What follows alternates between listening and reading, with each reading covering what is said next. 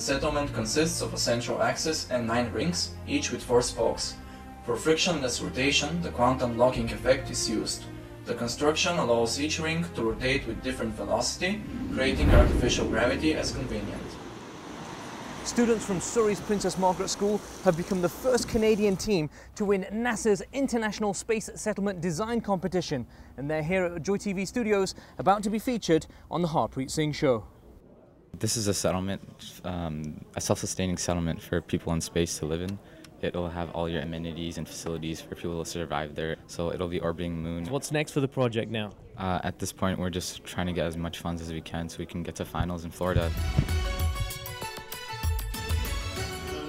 To see you have succeeded in this mission. Congratulations. The Harpreet Singh Show always focuses on informing, educating and empowering the community, and it's a matter of great honor for the community and pride for us that we have such bright stars in our communities. There's 11 members of the team. They range from grade 10 to grade 12, and the amount of work they put in is just unbelievable. It's the equivalent of a master's thesis. The next step is trying to raise funds to get these students to Kennedy Space Station. The more the community is hearing about it, the more they're getting involved.